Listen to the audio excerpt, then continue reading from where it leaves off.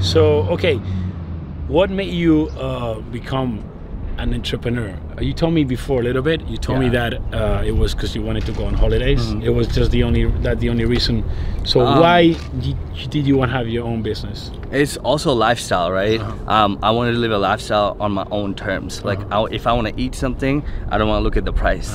You know, I want to go to a restaurant, order the most expensive there, right? And that's not for everybody. That's how it's for me. Yeah. But I grew up in a country where it was like we had nothing. You know? I didn't have shoes until I was 5. You know, we play soccer bare feet. You know, so you didn't want to feel that anymore. That's totally understandable. Exactly. Man, you know? And then the one thing I also wanted to do is prove people that anyone can do this. Exactly. No matter what color you are, no matter what race you are, where you're from, anyone can become an entrepreneur. Exactly. You know, because a lot of people from other countries would kill to come over here to have this opportunity. And a lot of people here take it for granted. They play Fortnite every day. You know, they're sitting in the couch watching Netflix.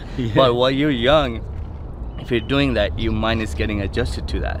But you go to a networking event, go to like events that's happening around Las Vegas or anywhere you are, you learn from it, and you never know who you're gonna meet. You know, you might meet someone that's gonna, like when he met me, you know, his life changed because now he has his own business. You know? Yeah. I always say that, like, that's very important. Like, I always say your life's not gonna change in a week or a month. Like, you're not gonna become a millionaire, or you're gonna become like free.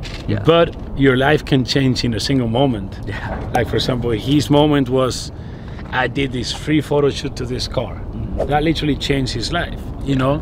So maybe another person is a decision. Like, he took the decision of like, I'm just gonna do this. You know, like once like with me, I don't know you, but like when I decide to do something, it's like I sign a contract with myself, and it's like I'm doing this. It's like I'm not backing up of this shit. You know, like, because if you back up and you don't even trust like yourself. You know, you're not even confident with yourself. If you don't feel yourself like yourself, you know, you're savage, and you know you do everything you say, you're never gonna do shit, you know? And if you really look up to someone, like it could be like someone you really like in business and fitness, right? Ask them, hey, let me work for you for free for a year, and that year you're gonna learn more than anything you ever learned in school. But sure, you're getting real life hands-on experience. What do you like, before keeping going with these questions I have here, interesting to know your opinion. What do you feel about education nowadays, like school, like university?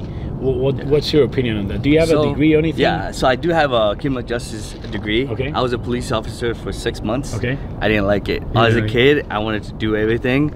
You know, police officer, then becoming detective and FBI agent. That was my dream. You know? But when the reality hit, when I became a cop, it wasn't what it was supposed to be. You know? And I recommend going to school if you really love, if you want to be a doctor, engineer, just you, not your parents. If you want, then go to school. But I think the highest education you need for business is high school.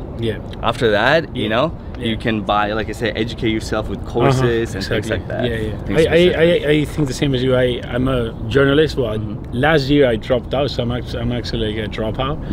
Because I started working as a journalist, and when I saw that shit, I'm like, fuck that. I'm not gonna be sitting here all my life for like $1,000 a month, you know. So I just stopped doing that. And I feel, you know, guys, my opinion, if you're passionate about that, like you want to be you know, a doctor, or you want to be a lawyer, whatever, you need a degree, do it.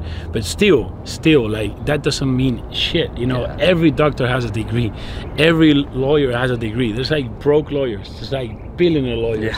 So what's the difference? It's the education that comes after. You know, they kept educating themselves. It never ends. It's every day.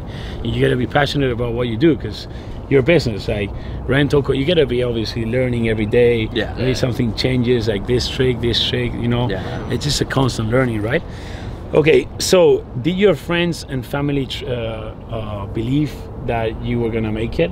That's a funny question. Did they? They still don't believe me. They still don't believe you? They think you're doing like some weird, like illegal stuff. My dad thinks I won the lottery. What? His dad thinks he won the lottery, dude. So my so I used to hang out. All my friends you know, they used to be into cars. Yeah. Like we had like, you know, Honda Civic and everything. Yeah. We put our last money into the car, buying everything, right? Like me. And but when I started investing, talking about business, I lost all of them. Oh yeah. They're like, oh, it's a scam. Oh, it's not gonna work out. You're gonna lose money. Yeah. But I use, you know, I wanted to do it for myself. Yeah. As soon as I started making money, they all fell off, you know? I know. Because they didn't believe in me, and now they DM me like, oh, asking for a handout, you know? Yeah. So it's crazy. Bueno, ya estamos dentro de máquinas que se había calentado. So this is your office, right? Where you do everything? Yes. Cool. Your parties come in. Sweet. So what we're talking about, we're on okay, we're talking about your friends and family that they even still don't believe you nowadays. They think that you won the lottery, and you were talking that your friends, you stop being friends with them, and I relate a lot to that, because I tell them, like, if you want to be successful, you're gonna have to be willing to be alone, because to be successful you have to be different. If you're surrounded around successful people, okay, you have that advantage. But if you're not, you have to detach yourself from that. Exactly. And a lot of people say, like, you know, it's lonely at the top. Yeah, it is. But you make friends that are in the same business. You know? You basically go on another level of friends. You know, that's gonna help you mentally, you know, physically, and also like in business wise too. I mean, for me, it happened the same thing. Like I'm from Europe, I'm from Spain, but I totally my friends don't have anything to do now than before. Actually, but also you said you recommend everyone to go out of their hometown. Because they're comfortable there, and I always say the same. You have to go out of your hometown.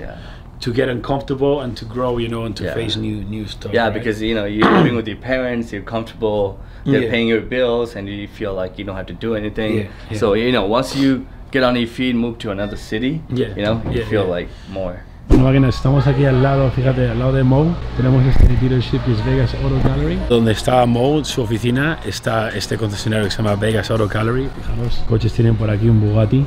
Wow, veis, si tienen ahí un Pagani. Ya no están intentando otra vez los aventadores, máquinas. Tienen aquí este aventador. Fucking shit, boy. El P1, ese es el P1, es brutal. Este coche es una brutalidad, tío. Este coche seguramente valga 1,5 millones mínimo. Huracán, tenemos por aquí Huracán. Ese es un 488. Tenemos otro 488 aquí. Ahora los 458 son más raros que los 488. Otro 488. Si tenemos aquí un 570.